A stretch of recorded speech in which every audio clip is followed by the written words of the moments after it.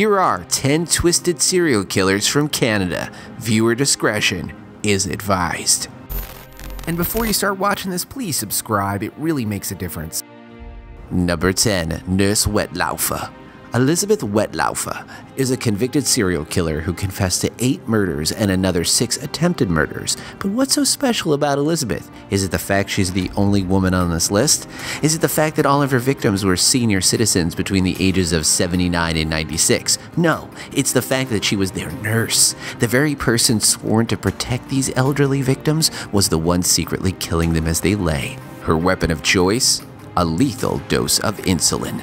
After her arrest, she admitted crimes and said God or the devil wanted her to do it. Saddest of all, she had confessed her killing spree to friends, a lawyer, and her preacher, but nobody believed her. She's now serving 8 concurrent life sentences, and for what it's worth, the College of Nurses revoked her license. Good on you guys. Number 9. Eve Trudeau. If for no other reason, Eve Trudeau makes this list through sheer numbers. Between 1973 and 1985, Eve was a member of the Hells Angels biker gang and fulfilled a very special role. He was the guy who made people disappear. As an assassin for the gang, Eve has admitted to killing not 10, 20, 30, but 43 different people. Yet authorities have described him as a psychopathic killer with no conscience and a habit of getting coked up before killing. Then Eves decided to flip. He became a government informant and ratted out his Hells Angel club. He was given a new identity, but he went back to prison for sexually assaulting a young boy, and then in 2008, he died of bone cancer. Number 8. Bruce McArthur. Bruce McArthur is an accused serial killer who allegedly targeted men in Toronto's gay village and is currently facing at least 7 charges of murder. But that's just the tip of the iceberg. Although Bruce is in his 50s, authorities believe he may have been killing since his 20s and are looking at 15 additional cold cases. Things fell apart for McArthur when he sold a van to an auto parts store with traces of blood on the floor. Based on that evidence, police were able to connect him with a pair of cold cases from the gay village, and the first murder charges were laid against him. Then they started looking around his world. It turns out he was a self-employed landscaper with hundreds of clients across the city. They started looking at garden planters that he used and found the remains of 3 more men buried right under the noses of his clients. Police are currently conducting a search of 75 different homes to see if he spread any other body parts across the Canadian city. Number 7. Gilbert Paul Jordan. He was a barber who was also a raging alcoholic, drinking 3 bottles of vodka a day. He was also a sex addict, picking up prostitutes from the slums of Vancouver 200 times a year. His criminal career kicked off in '52 with convictions for rape, abduction, and car theft, to name a few. But he will go down in history as the boozing barber for killing 8 to 10 women between 65 and 87. He would target sex workers, bring them back to his place for a drink, and then pay them extra to drink straight liquor. Once they passed out, he would force alcohol down their throats and rape them as they died. Although he was connected to 10 murders, authorities only charged him with 7 counts, and he was only convicted on 1 count of manslaughter. Jordan was sentenced to 15 years in prison, but he died behind bars after serving only 6. Number 6. Michael Wayne McGray has been convicted for killing 7 people but claims to have killed at least 11 more between 84 and 98. McGray was arrested in 98 on a tip from an informant. A mother and daughter were found with their throats slashed. McGray was ultimately convicted and sentenced to life in prison. But then, McGray reached out to police and offered to help them solve a series of unsolved murders right across Canada and the US in exchange for immunity. Police didn't give him immunity, but McGray began to sing anyway, revealing a trail of dead bodies in Halifax, Montreal, Toronto, Calgary, Vancouver, and Seattle. McGray also promised to continue to kill, even behind bars. His roommate Jeremy Phillips literally begged for a transfer, but his pleas fell upon deaf ears. Phillips was found strangled to death, his body beaten to a pulp, and a sock was shoved down his throat. And guess what? They moved McGray back to maximum security solitary confinement. Number 5. Bernardo. Paul Bernardo was the perfect child. He was kind, polite, a good student, and a Boy Scout. But the perfect exterior masked a dark mind that fantasized about hurting women. As a young man, he would beat the women he dated and eventually became a serial rapist, targeting nearly 20 young girls in the Toronto area. In 1987, he met his first wife, Carla Homolka. who encouraged his violent fantasies. In fact, to please Paul's thirst for rape, she drugged her 14-year-old sister Tammy and presented her as a gift. Together, they raped and tortured her to death. This murder was a first for the couple, but sadly, it was just the beginning. Together, they would kidnap, torture, rape, and murder 2 more young women before cutting up their bodies and disposing of them. Perhaps at the sickest of all, they videotaped all of these encounters and watched them again for kicks. Canada, folks, these folks are sick. Number 4, the Colonel.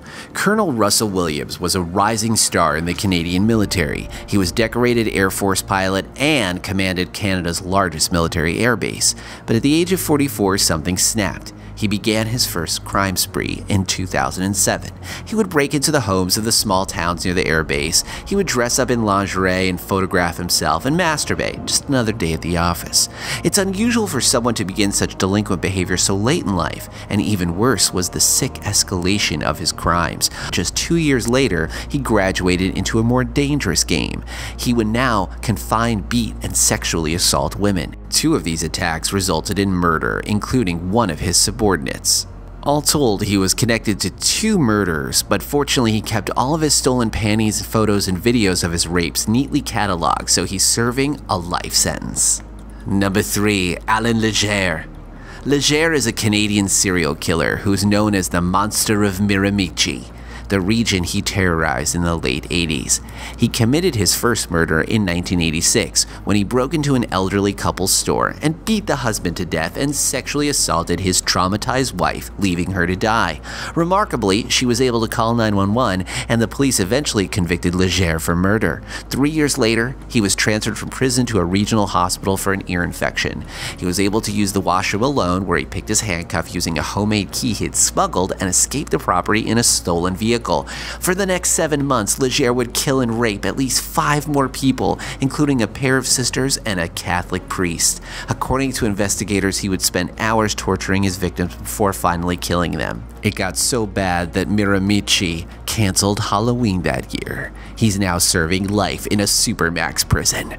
Number 2, Cliff Olson. Cliff Olson was born in Vancouver in 1940, and as a schoolboy, he was already a bully and a thief who tormented animals and picked fights at school. At 17, he went to jail for the first time for breaking and entering, and from there, he racked up an impressive 90 more convictions and attempted 7 escapes from custody. For the next 25 years, he only spent 4 years outside of a prison. On May 15, 1981, Olson was married to a woman who had no idea he was such a monster. Just a few days later, he abducted and killed a 16-year-old girl. In June, he killed a 13-year-old girl. By July, he'd killed 6 more children as young as 9 years old. His appetite for murder was so great, he took out ads in the church bulletin board looking to hire teens for a window washing job. Fortunately, authorities apprehended him in August after trying to abduct 2 girls who surely would have been his next victims. He's been dubbed the Beast of British Columbia, and in 2011 died of terminal cancer. Number 1, the pig farmer. It's always the pig farmer, like Robert Pickton.